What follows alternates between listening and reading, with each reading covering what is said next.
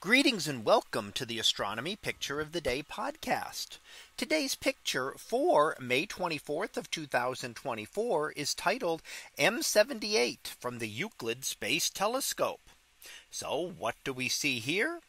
Well, here we see a region of star formation known as M78. And we can see a number of stars in the process of formation and very recently formed stars as well.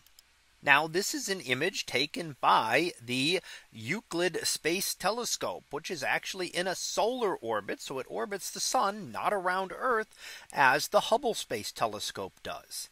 And it is one of the best and most detailed images we have of this region. Now, M78 is the section towards the middle here and is actually caused by dust, and that dust reflects blue light from stars. So it's kind of a reflection nebula. And you'll note that you're seeing it here in a purple color. Now, of course, we are looking at this in a combination image. So this is not a true color image, but is looking at both visible and infrared light. So we can see some of that there. And that's similar to what we'd often see as a reflection nebula. We can also see the distinct dust lanes tracing through here, as well as other star forming regions, the central portion alone being M78. But up above we can see another star forming region, and down below we can see another one toward the lower right. And they have a lot of things in common, including all of those dust lanes, the dark, denser areas where stars are still in the process of formation. Now, this is actually a part of the Orion Molecular Cloud Complex, which is a relatively nearby star forming regions and relatively easy to see. So if you look to the regions just a little bit north of Orion's belt, there is a lot of star formation going on there.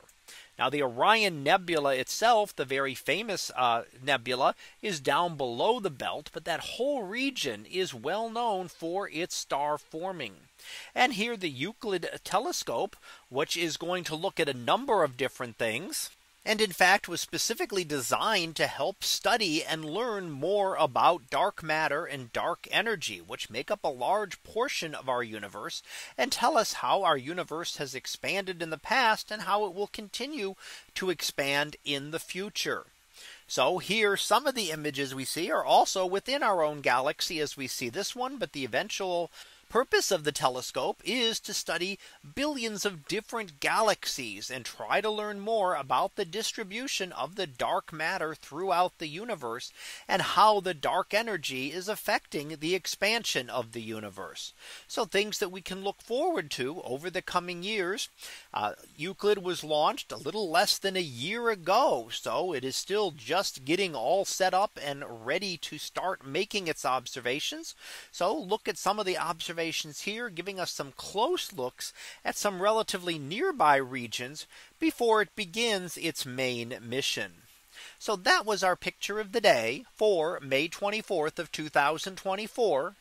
It was titled M78 from the Euclid Space Telescope. We'll be back again tomorrow for the next picture, previewed to be Earth's big mystery crater. So we'll see what that is about tomorrow. And until then, have a great day, everyone, and I will see you in class.